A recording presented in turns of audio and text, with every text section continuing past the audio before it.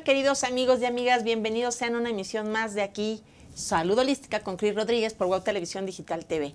Y muy contentos de iniciar esta semana contigo, ya casi a la mitad del mes de agosto, y qué mejor con técnicas y alternativas de salud como el que tú que me estás viendo necesitas. Recordemos que este espacio está creado para ti con mucho amor, trayendo a los mejores especialistas que tienen que ver con la salud mental, emocional, físico y espiritual. Y el día de hoy estamos hablando de la sanación biocuántica, una herramienta poderosa y una alternativa de medicina importante para la salud de las personas, de los niños, de los adolescentes y de las familias. Y para ello, muchos han de preguntar qué es la sanación biocuántica o qué es la medicina cuántica, para ser exactos, porque la medicina es una técnica, una práctica, una herramienta de la medicina alternativa que ayuda a trabajar la parte energética a través de las enfermedades que ocurren en las personas. Y esta medicina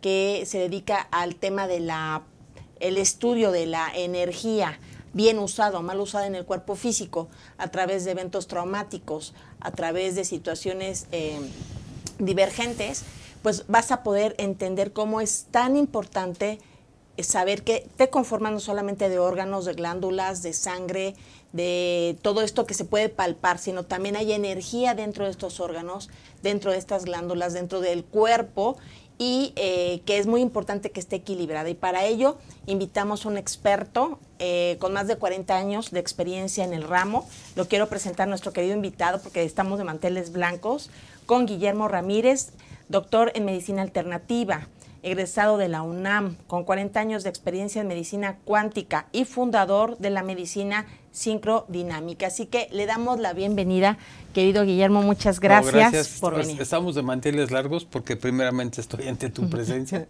y después, bueno, agradeciendo entre el mundo cuántico, entre el mundo espiritual. Yo quiero que este programa sea dinámico, que la gente se abra en su mente, en su espíritu, en su alma. Y yo los invito a que en este momento sientan quién está en su casa con ustedes. ¿Quién? Wow. Vamos a pedir la manifestación de los seres, voy a mencionar algunos: duendes, hadas, gnomos, elfos, salamandras, ondinas, arcángeles, ángeles. ¿Quién está en su presencia en este momento? ¿Quién está en tu presencia? ¿Algún antepasado directo? ¿Alguien que ya se fue? Puede ser tu papá, tu mamá, tu abuelo, tu mascota, muy importante, tu mascota que ya está. Luego les voy a explicar por qué te estamos comentando todo esto. Porque en el mundo cuántico lo imposible se hace posible. Vamos a hablar de realidades, vamos a hablar de verdades, y yo quiero que este sea un programa dinámico para todos. Más que informativo, que bueno, ya sabemos el choro mareador de la presentación y todo, pero yo quiero que la gente, la experiencia que tenga consigo mismo, sea una realidad de vida y que les ayude a manifestar su vida en felicidad, plenitud y amor, que esa es la realidad de la medicina cuántica. Que me encanta cómo inicias el programa porque rompiste estos estereotipos, porque el esquema, ¿verdad? El esquema de cómo iniciar el programa. Y fíjense cómo desde ahorita estamos teniendo contacto con la multidimensionalidad, cómo sentir la presencia de maestros, de ángeles, de seres elementales, de todos que siempre están con nosotros y que conforman también la parte de la convivencia en el planeta Tierra, en los reinos minerales, vegetales, sí, animales, humanos y etéricos. Pero ahorita con Guillermo, el poder tener esa conexión y esa afinidad con estas energías y poder llevar a nuestros amigos y amigas que nos están viendo al entendimiento de la importancia de lo que es lo cuántico. ¿Qué es la sanación cuántica y cómo nos puede ayudar en las personas? Bueno, mira, el nombre es así como muy rimbombante, es así como medio complicado todo el mundo. Yo quiero poner cosas prácticas y sencillas. ¿Cuántas veces ustedes ven la luz del sol, ven la luz de un foco, cierran sus ojos y empiezan a ver bolitas? No, pues siempre. O ven por ejemplo, ahorita yo aquí en el estudio, si tú te fijas, se empieza a ver como una nieblecita, ¿sí? Esa nieblecita son los cuantos y los fotones, que están de manera natural. Entonces, esos cuantos y esos fotones, ¿cómo se van a manifestar? Cuando tú ves una planta, ese halo que ves, que es su aura, está compuesta por los cuantos, los fotones cuánticos. cuando ves una piedra, cuando ves un perro, cuando ves la luminosidad de la gente, cuando a ti te atrae la mirada de algo, no te está trayendo el ojo verde, el ojo café, no, te está trayendo la energía. Y esa energía es la que tú recibes en tus sentidos. Y esos sentidos, bueno, acordémonos los sentidos corporales, de qué manera ahorita se están desarrollando en todos y cada uno. Entonces yo sí invito a la gente, a todo nuestro público, que me diga qué sentido es el que más desarrollado tiene en este momento. ¿Es tu vista? ¿Es tu olfato? ¿Es tu oído? ¿Es tu tacto? ¿Es tu presencia? En este momento que estamos cognitivo, hablando. A lo mejor el toque. Claro, claro, el toque con todo. O sea, recuerden que somos la integridad de un todo y somos seres lumínicos. Yo preguntaría de manera rápida, ¿cuál es la misión del cuerpo? Del cuerpo nada más. Pues no te metas en espíritu, no te metas en alma, no te metas en nada. El solo cuerpo, ¿cuál es su misión? Sentir. ¿Sí? Experimentar las sensaciones. Sí. En todos los sentidos. De acuerdo. Pero nosotros somos seres de luz. Sí. ¿Cómo sabemos que somos seres de luz? Primero, porque nos alimentamos de la luz del sol. Sí. Segundo, todo el alimento que se produce en la Tierra de manera natural es la condensación del sol. Una naranja recibe los rayos, un árbol de naranja recibe los rayos del sol, los transmite naranja, limones, elotes, lo que quieras. Bueno, pero ahora viene lo más importante. Yo solamente voy a hablar del cuerpo, no me voy a meter en otra historia. ¿Sí? ¿Cuál es la misión del cuerpo? Todos los seres somos condensados, somos seres lumínicos condensados de luz. Es decir, somos luz condensada. El ser luz condensada no quiere decir que seas malo, porque la condensación la asocian a la maldad, la asocian a la oscuridad. Eso no es cierto. Las plantas son seres condensados. Todo el río es agua condensada en un nivel. Entonces, la misión del cuerpo, ¿cuál es? Somos seres portadores de la luz. Somos antones. O sea, quiero entender, imagínate, el sol emite energía, pero no se puede tocar. Pero a través de esa luz fotónica a través de ti, que llega al cuerpo físico en la materia, ya se puede palpar. Exactamente. Eso es lo que quieres decir. Exacto. O sea, no nos vamos a meter en complicaciones. Todo sencillo, de forma natural. O sea, los animales, las plantas tienen chakras, no se andan pensando que tienen sus chakras, no andan pensando que cómo me cae la energía, no andan pensando en nada de eso. Simplemente fluyen de manera natural. Lo mismo tú. ¿Cómo condensas la luz? La luz la recibes a través de ¿dónde? A través del pelo.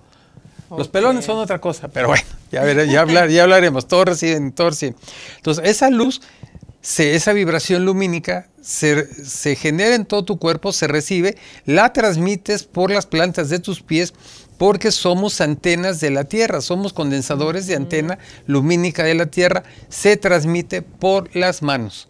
Esa es la función natural del cuerpo. ¿Sale? Ahora, aquí, ¿qué pasa cuando una persona puede pasar muchos días o muchos meses sin tomar el rayo del sol?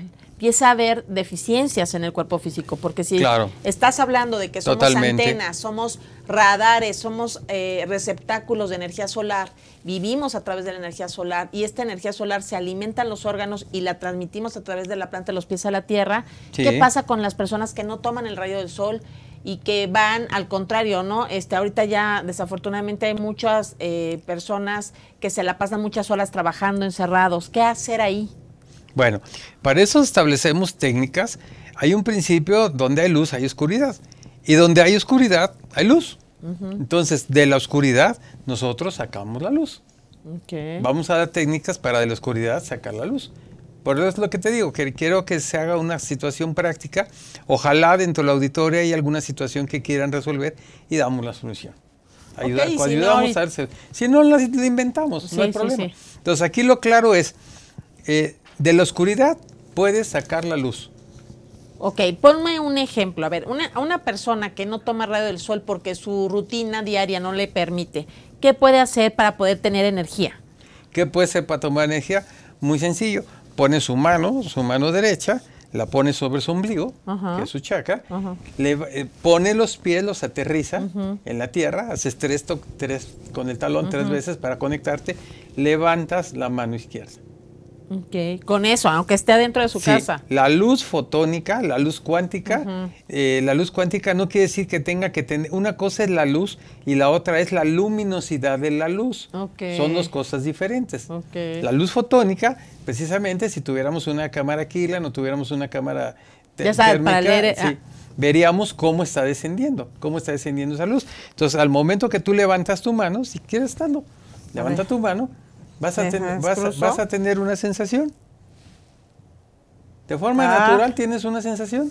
A ver, chicos y chicas que estén en casa, pónganse la mano derecha en el estómago, levanten su mano, así estén en una habitación cerrada y sientan cómo desciende energía. No importa que ahorita el sol no esté entrando en su habitación. Puede ser un departamento, puede ser una oficina, puede ser un sótano. Con esto nos quieres decir... Esta es la luz fotónica cuántica que existe en el universo. Exacto. Quiere decir que no necesita estar en un lugar abierto para sentir esta energía que se siente, porque la atmósfera, este ambiente, e incluso lo que hay entre tú y yo, hay energía fotónica. Claro, esa energía está en todos lados. Sientan. Escríbanos, por favor, para que sientan.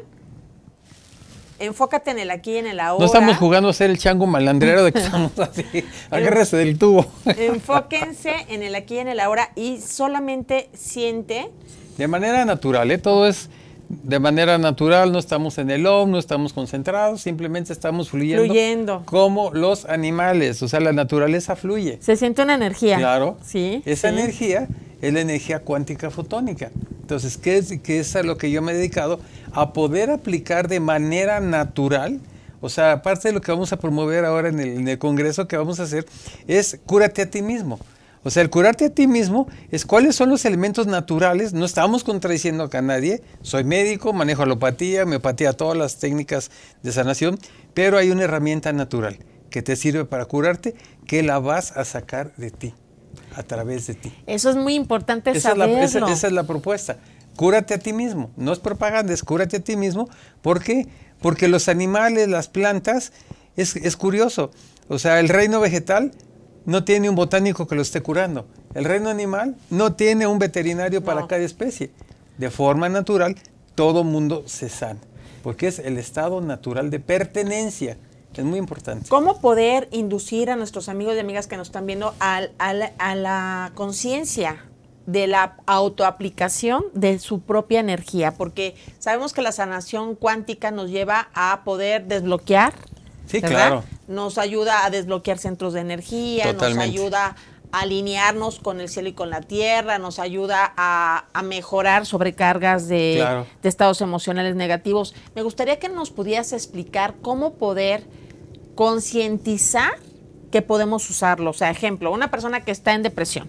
La tendencia es que pueda tener problemas en el corazón, temas cardíacos, de tristeza, estomacales, nerviosos.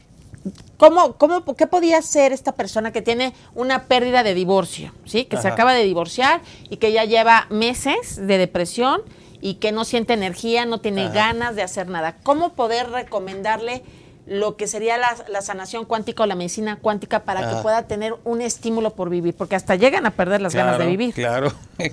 Bueno, yo lo primero que le diría al que se acaba de divorciar, agradécele al que se llevó a tu pareja y que no te la devuelva.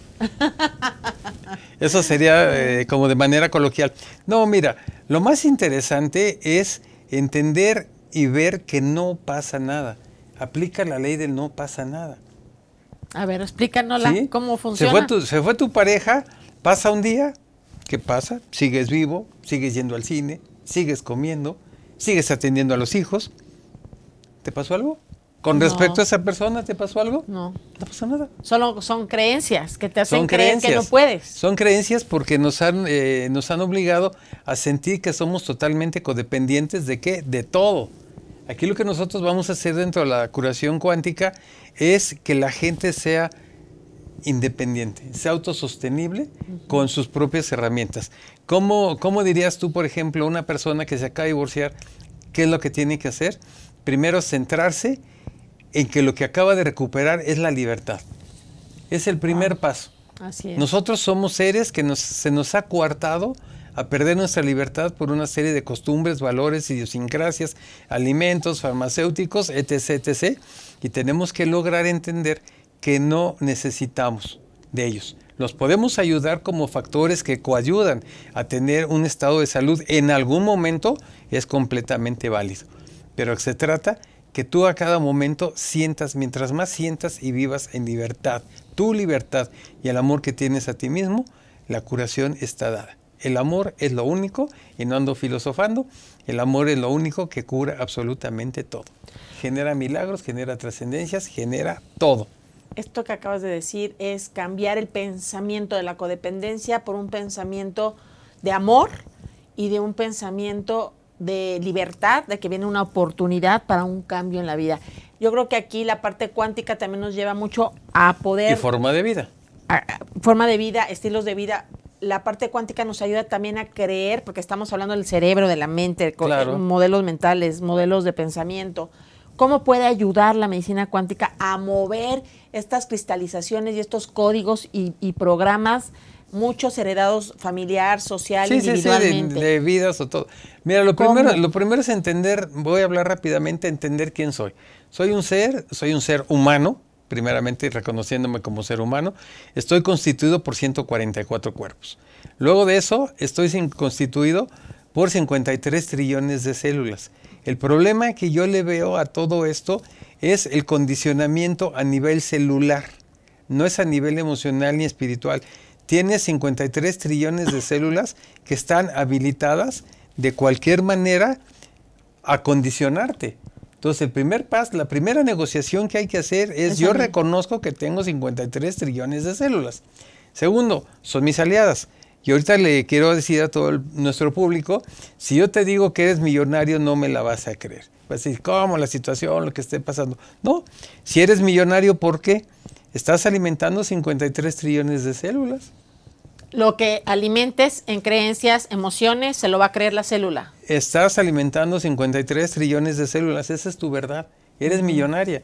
Entonces, hay que ver en porcentaje esa situación de, vamos a seguir con el divorcio, bueno, esa situación de divorcio, ¿qué porcentaje está afectando en tu cuerpo?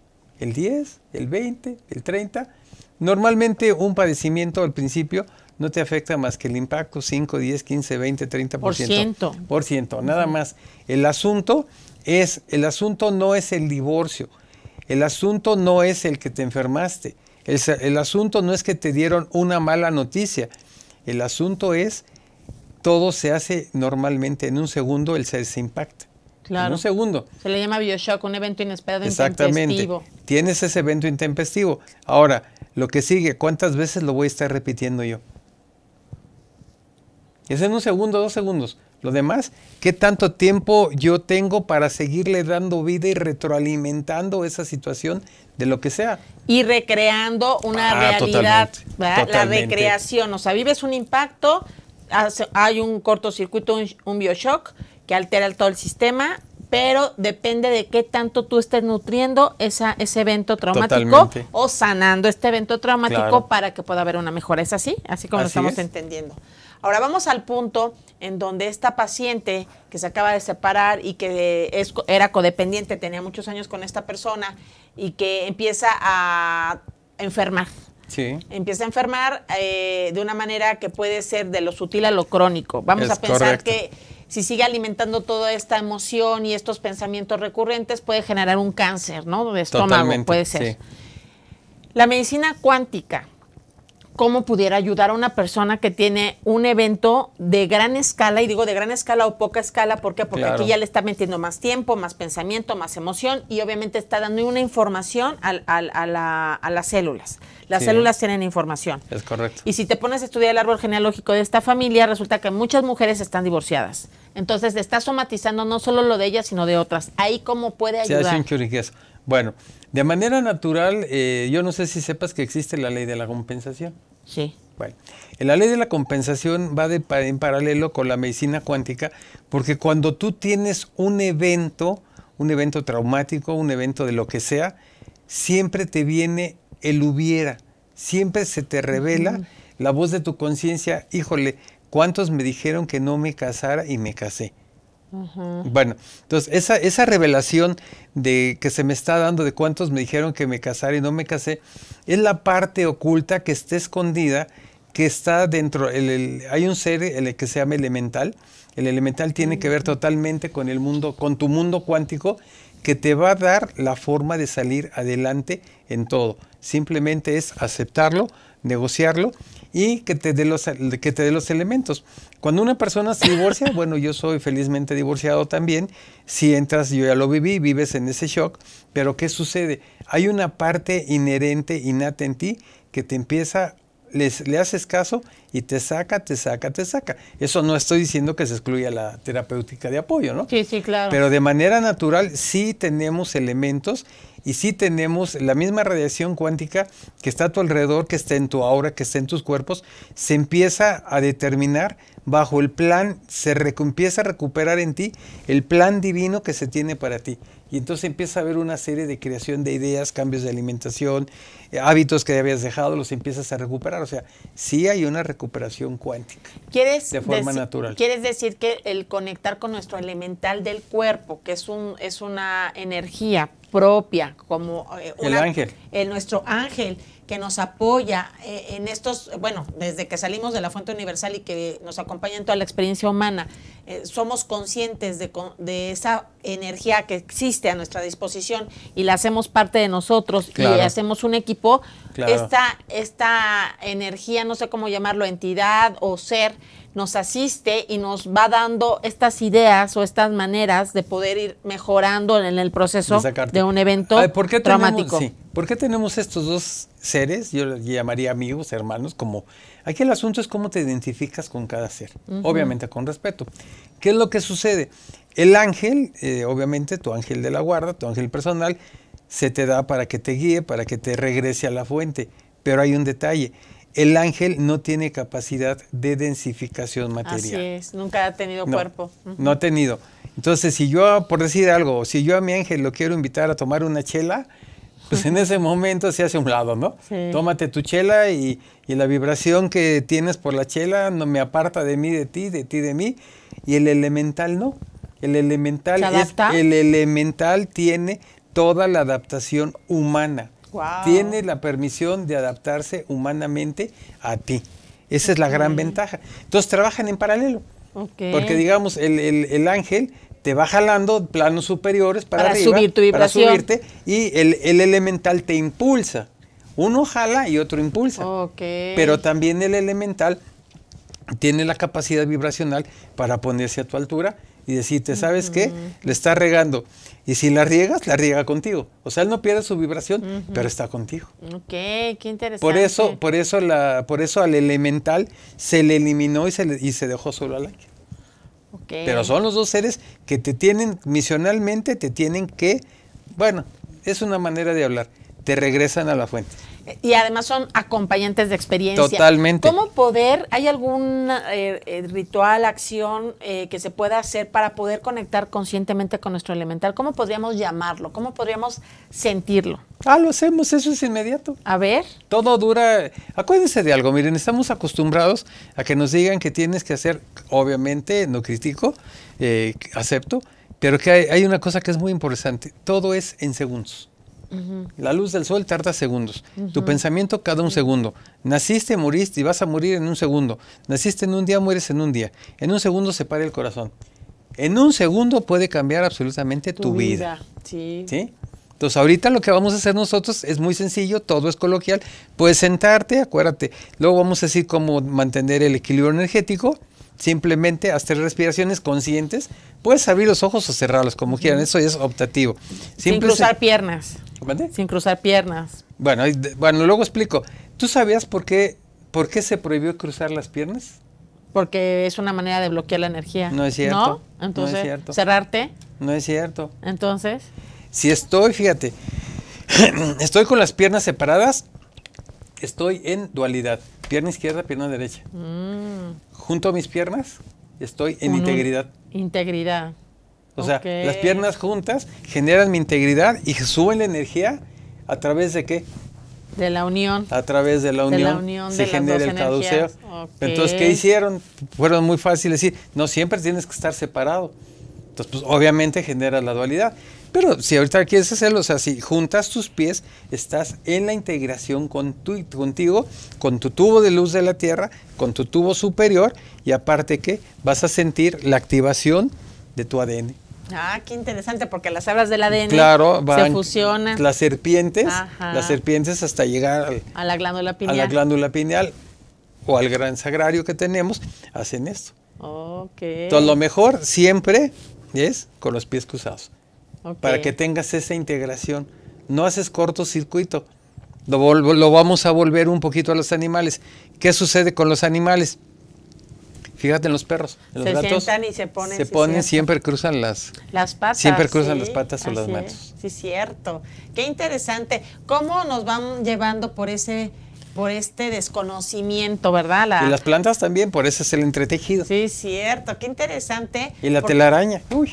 Hay muchísimas maneras de ir descubriendo y recordando que hay un entrelazamiento, una fusión y una totalidad que nos lleva a una unidad. Así es.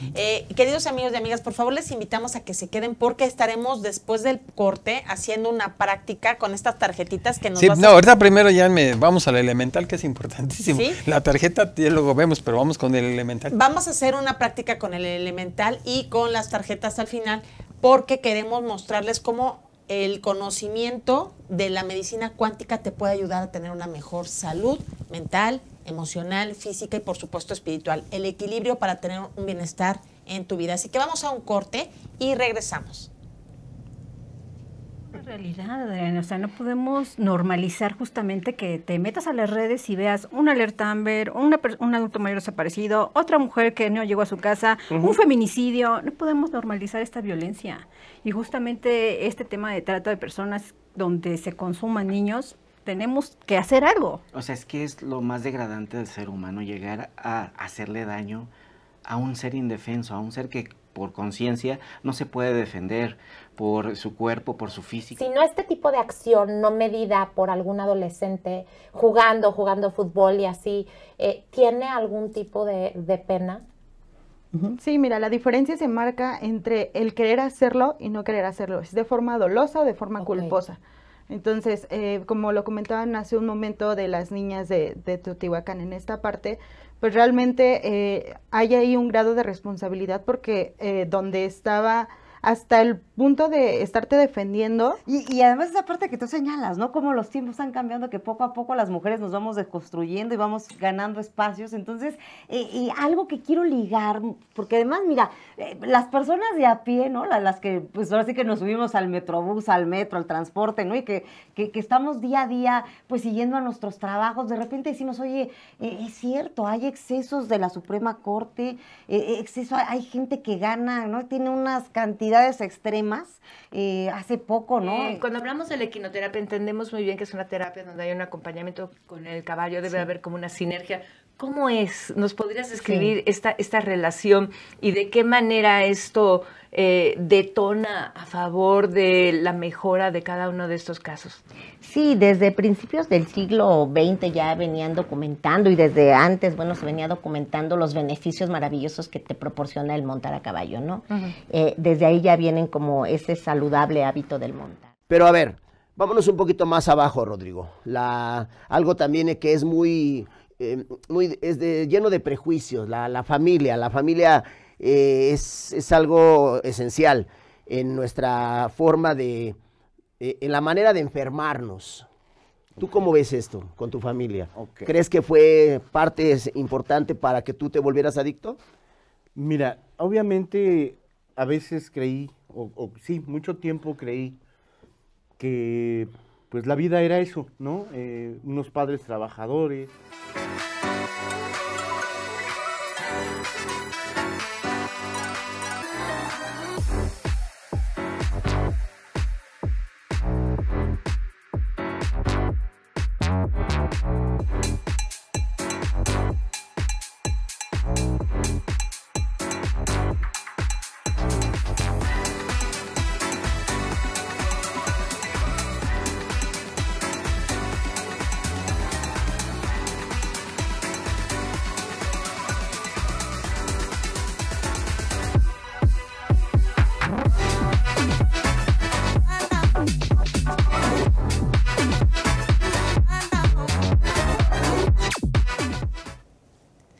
Queridos amigos y amigas, gracias por seguir aquí en su programa de Salud Holística con Cris Rodríguez, aquí por USO Televisión Digital TV, con nuestro querido invitado Guillermo Ramírez. Y estamos hablando de la sanación biocuántica y la conexión con el elemental del cuerpo, que es una energía que nos acompaña desde que salimos de la fuente universal, y que el conectar con esta energía, con este ser divino, nos puede en nuestro cuerpo ayudar a equilibrar.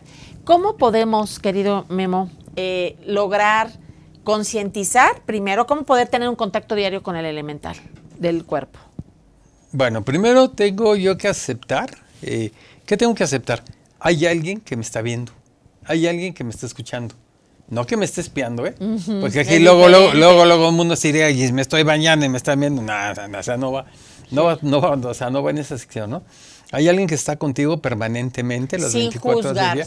No hay juicio, no hay crítica, correcto. No hay condenación, no hay nada. Simplemente, imagínate que eres la mejor, por decirlo, eres la mejor versión de ti mismo. Así es. Para entenderlo de una forma, sí, ¿no? Divino. Eres la mejor versión de ti mismo que está contigo en todo momento. ¿Sí? Entonces, ¿cómo lo vamos a hacer? Bueno, hacemos 3 respiraciones conscientes. ¿Qué es respiración consciente? La respiración consciente se hace por la boca. ¿Por qué se hace por la boca? Porque ahí estás controlando tu inhalar y tu exhalar. Por eso se llama respiración consciente.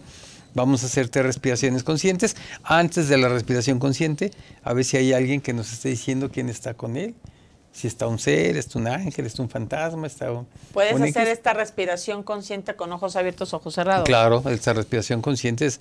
bueno, a través de la práctica prefiero todo hacerlo con los ojos abiertos, porque no sabes qué está a tu alrededor. Ok. Es mejor con los ojos abiertos. Entonces comenzamos. Inhalamos. Inhalamos. Por nariz. Exhalamos. Exhalamos por la boca, una vez más por tu boca. Exhalamos. Una vez más, inhalamos. Exhalamos. Al momento de haber exhalado, inhalado y exhalado consciente, tienes una sensación en tu cuerpo. No es importante que le expliques, simplemente el estado de tu cuerpo cambió. Puedes estar en paz, puedes estar tranquilo, de alguna manera. Entonces ahora vas a decretarte, yo lo voy a hacer verbalmente, tú puedes hacerlo mentalmente o verbalmente. Vas a decretar, yo, dices tu nombre, en este caso yo digo, yo Guillermo, María Cristina Rodríguez Calvo, acepto y reconozco a mi ser elemental, como parte mía, desde el punto en que el Creador, me generó y me creó, a través del amor incondicional, para mi más alto bien. Y cuando yo decidí, apartarme de la fuente, para vivir mi experiencia de vida, me confió a mi ángel y a mi elemental. Yo recupero, extiendo mis manos. Ya extendiste tus manos y vas a tener una sensación. Primero vamos con tu ángel, porque no lo puedo poner uno sí y uno no, tienen que ser los dos. Ahorita siente, en tus manos vas a sentir una energía, un calor, una vibración en tu cuerpo. Puedes sentirla nada más en tus manos o puede bajar a través de tu cabeza. Siente una sensación natural. En este momento invoco a tu ángel personal. Se manifieste delante de ti. No importa si se pone a la izquierda, a la derecha, el lugar no importa, atrás, adelante, eso no importa. Siento una pulsación del lado derecho. Ya lo sientes, yo ya lo siento. Ya. Bueno, ya mi ángel está del lado derecho. Entonces ahora invoco la presencia y manifestación de mi elemental, para que a partir de este momento, volvamos a ser uno. Y pido perdón por toda la omisión que tuve, en cualquier forma, por desconocimiento, ignorancia, o que nos apartaron mutuamente. Y solamente a través del amor incondicional, volvemos a unirnos en paz, luz, amor, para mi bienestar. Y mi más alto bien. Y el de ambos al mismo tiempo. Ahora siente algo En tu otra mano vas a sentir algo. Sí, siento una sensación de toque, como de un escalofrío, pero bonito, muy sutil, claro. muy tierno. Bueno, entonces ya en tu mano derecha está la sensación de tu ángel y en la izquierda la sensación de tu elemental. Ya lo tenemos de forma consciente. Sí. Vamos, ¿vale? Wow. Entonces ahora, ¿qué sigue? Ahora sí vamos a hacerlos como los mosqueteros, uno para todo y todos para uno, ¿no? Así es. Entonces digo, a partir de este momento, A partir de este momento, genero mi triangulación yo genero mi triangulación de mí mismo de mí misma, con mi ángel con mi ángel y mi elemental, y mi elemental, cumpliendo cumpliendo el principio el principio de la geometría de galáctica la cósmica, geometría galáctica cósmica, que es el triángulo, que es el triángulo, que representa la divinidad misma que representa la divinidad misma, en mí mismo en mí mismo, y yo uno con la divinidad. y yo uno con la divinidad. Hecho está, hecho está, hecho está. Hecho está, hecho está, hecho está. Lo cerramos con estas palabras: Efatá, Efatá, Efatá. Efatá, efatá, efatá. Yera sereye, yera sereye, yera sereye. Adonai, Adonai, Adonai. Adonai, Adonai. Ahora, junto a mis manos, en unión, porque es mi unión, fíjate, qué importante. Mano izquierda, mano derecha, prolongación del corazón. Son nuestras prolongaciones naturales. Y cerramos nuestros pulgares en nuestro corazón y sellamos nuestra triangulación. Todo se va al corazón. Todo ya es a través del corazón.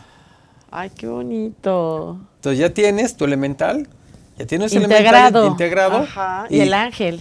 Ahora, ¿qué les voy a dejar de tarea? ¿Cuál va a ser el lenguaje que voy a establecer con mi elemental? O sea, yo le pregunto algo, Ajá. vamos a decir lo malo, ¿Cómo comunicar? vamos a establecer rangos. Lo ideal es que me pueda comunicar por medio de mi telepatía. Hago una pregunta y me viene la respuesta. Oigo la voz, porque tiene todo, tiene voz, tiene todo. La otra, establezco un lenguaje por medio de símbolos. Puedo yo hacerle la pregunta que se manifieste a través de los anuncios, a través de algo que vea. O sea, aquí el asunto ya está integrado. El asunto es yo con mi elemental y lo mismo con mi ángel, creo un lenguaje de comunicación. Ok. Pero eso ya es individual. Nos ponemos de acuerdo y podemos, ejemplo, yo le puedo decir, todo lo que yo te pregunte quiero que me lo contestes, Claro. o comunicar contigo Sí. telepáticamente. Telepáticamente es exactamente, no necesitas hablarlo, sino es preguntas y viene de regreso a través de una imagen, de una palabra o de una sensación. A través de códigos o imágenes externas también Cada se pueden quien, comunicar, o sea, ¿no? cada quien. Pero es muy importante nutrir la comunicación con ellos, porque ellos están a nuestra disposición y el no utilizar este tipo de herramientas cuánticas son importantísimas. Ejemplo, si estamos hablando de que hay una molestia, vamos a pensar una molestia en alguna parte del cuerpo, tú le puedes preguntar ¿por qué me duele? Y te puede contestar y entonces a través de esa respuesta entonces tú darle seguimiento a hablar Te va a dar con la solución. alguien, ¿no? Te Hablar va a con dar la alguien, solución, ¿sí? Te va a dar la Ok. solución. Y simplemente a lo mejor, ¿sabes qué? Ráscate en la palma de la Ajá. mano. Ya me rasco en la palma de la mano y se me quitó. Ok. O ¿sabes qué? Vete a comer algo, o sea, te falta algo. Un gusto, una golosina, o sea, Ajá. es... O hablar con alguien, un hablar con abrazo. alguien. Acuérdense que todo se va a la emoción. Así Y vamos a es. buscar qué emociones co-creativas para ti te van a sanar. Ok. Y es muy importante. Esto que hablas de emociones co-creativas son emociones propositivas, emociones positivas, emociones de amor. Recordemos que todo lo que nutre Todo al es amor. cuerpo, hablarle desde el amor, hablarle con cariño, hablarle con respeto. Muchas veces tantísima gente se habla con insultos, con malos tratos, y eso también el cuerpo lo siente a nivel atómico, subatómico, celular, molecular, se altera. Acuérdate que el máximo agradecimiento que le podemos dar al cuerpo es que es el condensador de todo lo que tenemos. O sea, todo el mundo habla, yo soy muy elevado, tengo mi espíritu, tengo mi presencia magna, mi ser superior, mi ser crístico. Sí, tienes todo. Al día de hoy, todo está condensado en tu cuerpo. Sí. Es tu gran condensador. Entonces, imagínate. Entonces, al condensar, fíjate, condensamos emociones positivas o negativas. ¿Qué pasa cuando los centros de energía llamados chakras tienen una alteración? Vamos a pensar el tema de la garganta, ¿no? Claro. Cuando no dices algo, cuando no expresas tu verdad o cuando dijiste algo y luego te arrepientes de lo que dijiste. el síntoma es que te arda la garganta, que te duela la garganta, que puedas tener faringitis, hasta afonía. ¿Qué hacer ahí? ¿Cómo poder utilizar la medicina cuántica para esto? ¿Cómo utilizas la medicina cuántica? Como un alivio natural. O sea, la medicina cuántica no razona la causa, porque la causa, mi dolor de cabeza no es tu dolor de cabeza. O sea, todos tenemos dolor de cabeza. No es ley universal. O sea, si el dolor de cabeza tuyo y el mío fueran exactamente lo mismo, entonces entraríamos en otro tema. Pero al momento que el dolor es parte de una ilusión, entonces, ¿qué va a pasar? En el caso de la garganta, simplemente tu elemental te va a decir, tómate un helado de limón. Te tomaste tu helado de limón y se acabó.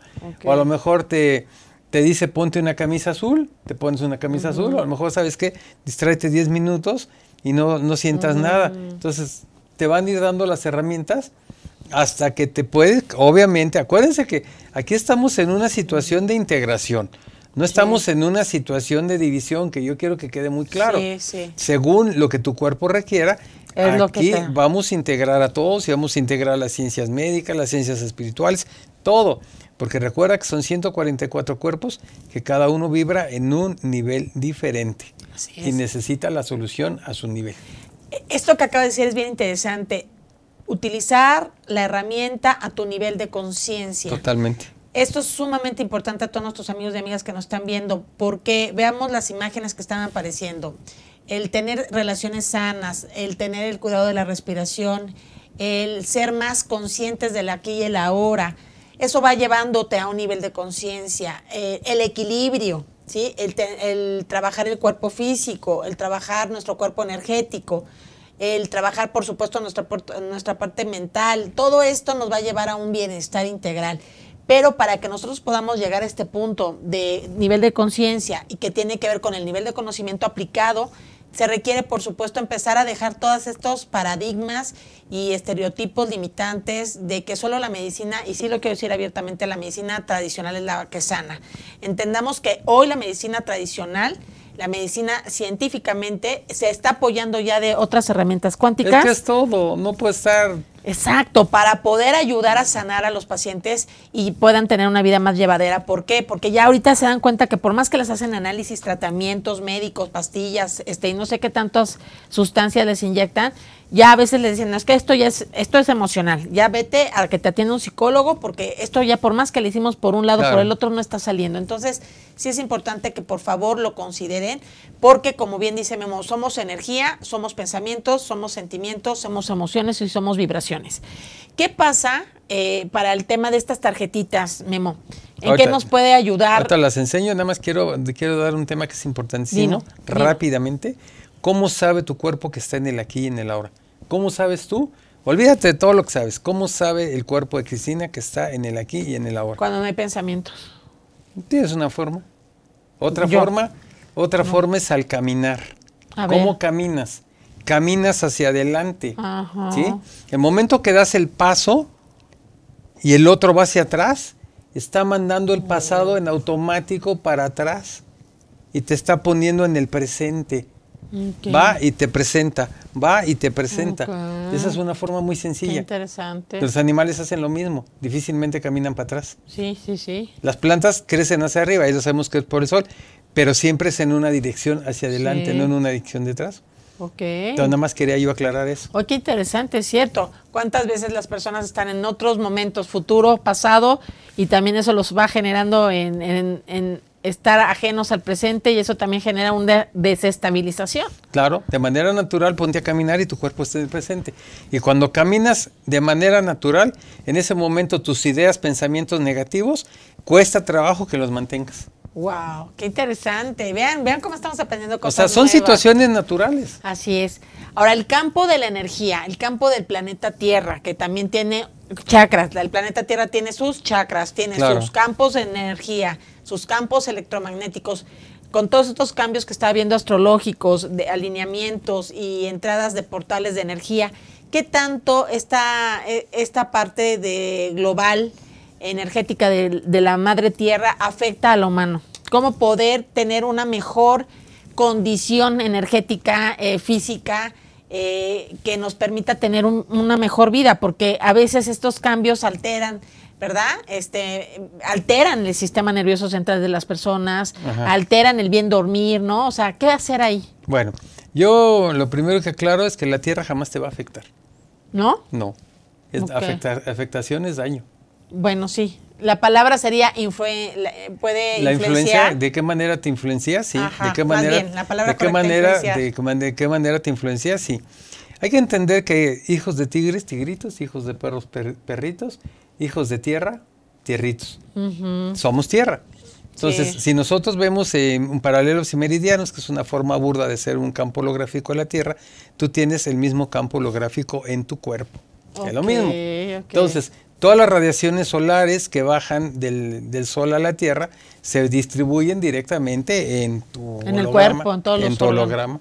Ok. En tu holograma. Entonces, si estas influencias energéticas que la Tierra está teniendo y esto está teniendo una repercusión, influencia, impacto en nuestro campo personal, Sí. ¿cómo poder utilizarla en la sanación cuántica para poder estabilizar nuestros nadis, nuestros centros de energía?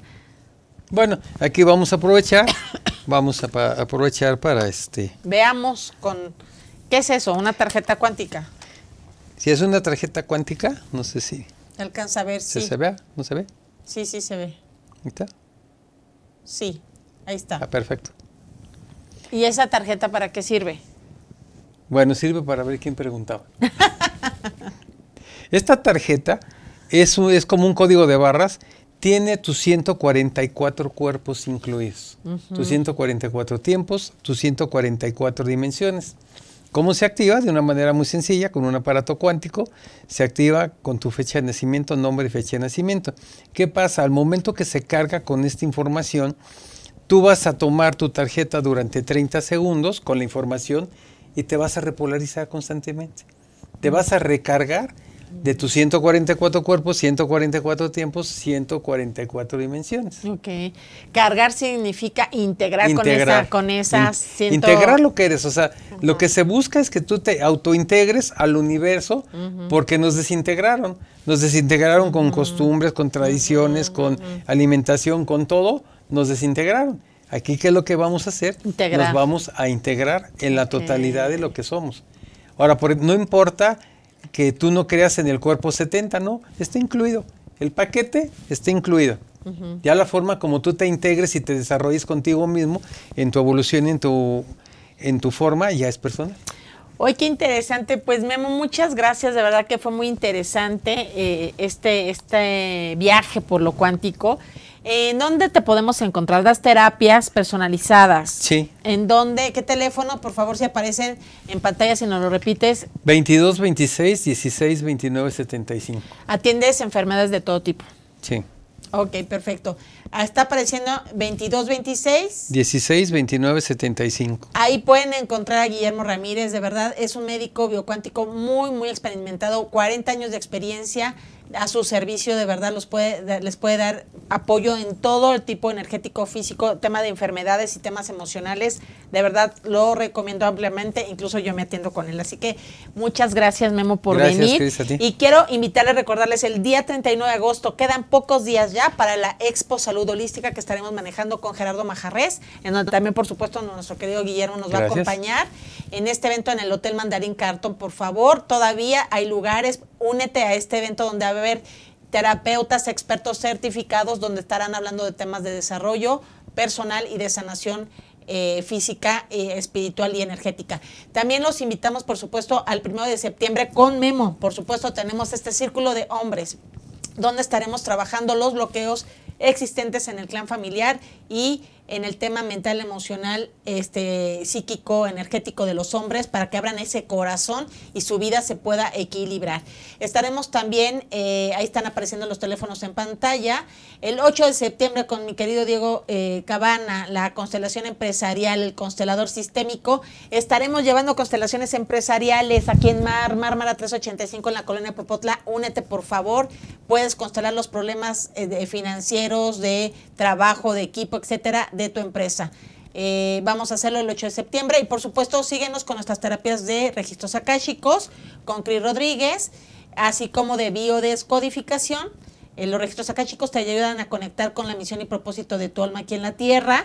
Si no sabes por qué estás aquí, te puedo ayudar. Y biodescodificación, todo lo que tenga que ver a nivel transgeneracional, clan, programas limitantes y todas estas lealtades negativas, las podemos biodescodificar con esta técnica certificada. Y por supuesto nuestro voluntariado de sector vulnerable. Únete a la red de terapeutas y a la red de personas de conexión evolutiva que se están uniendo a través de niños y niñas de la Nueva Tierra para ayudar a los sectores vulnerables de nuestro país. Y bueno, recuerda, lunes, martes en Mujer FM Radio, me puedes seguir en Facebook Live, y los martes a las 10 de la mañana aquí en Saludo Holística. Así que, queridos y queridas, nos vemos muy pronto, de verdad. Muchas gracias, Memo, por venir. Gracias a ti. Gracias nuevamente. Los teléfonos de Memo apareciendo en pantalla, de verdad se los recomiendo ampliamente. Y recuerden, hoy nos llevamos al ángel y a nuestro elemental como nuestros mejores socios, aparte de nuestro amado, querido Padre Dios, Gran Espíritu. De verdad, muchas gracias, Memo, por este gran regalo que nos das el día de hoy. Gracias a ustedes. Bendiciones, queridos. Nos vemos muy pronto. Y el siguiente programa, Tanatología, una herramienta para poder ayudar a un buen morir. De verdad, con una experta. Nos vemos el martes 10 de la mañana.